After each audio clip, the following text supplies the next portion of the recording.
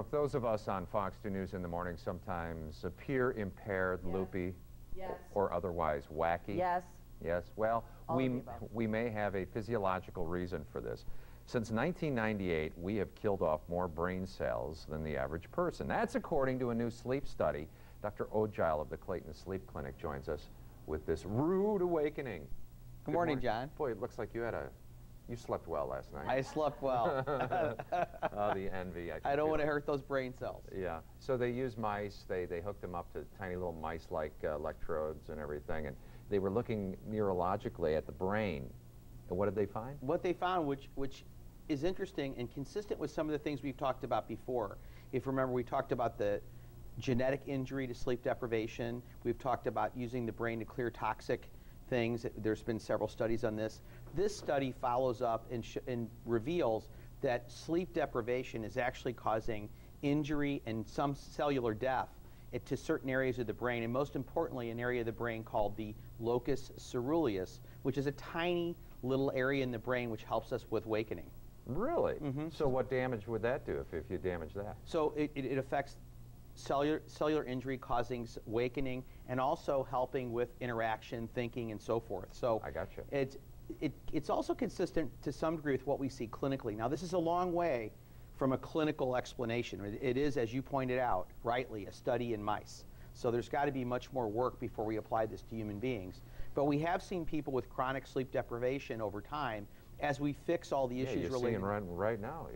Every time you come in here, you've done studies on it. This is the great source of sleep deprivation, is your work pattern. Yeah, I got 5.5 hours last night. Is that okay? No. For you, that's quite a bit. It's not okay for normal. Yeah. But the injury over time, some folks, they will have, even after we fix everything, still have some residual defects functionally for themselves during the day. They remain fatigued or tired or injured. So this could explain some of that. You have so many brain cells you're born with, and you don't get them back. You don't get them back. It's like every time you drink alcohol, you kill them off, or certain types of liquids.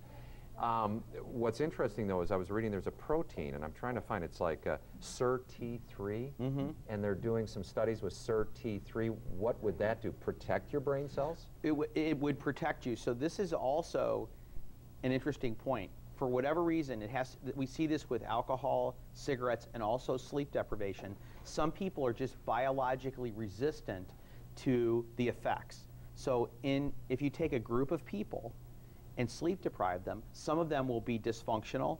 Others, for whatever reason, have the ability to resist those effects for a period of time.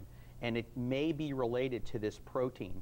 So the idea would be put the protein in a pill. You could get that protein, and it would give you some ability to resist those effects during the day of that sleep deprivation. So for instance, one could theorize that with your work schedule, you might be able to take that pill, and it could make you feel a little bit better during the day. All right, let's light a fire under the FDA. Thank you so much for coming in, Enjoyed Dr. Ogile. Randy? What? Did you sleep through that one, too? Kind of. Oh, man. No, I didn't. It was very interesting.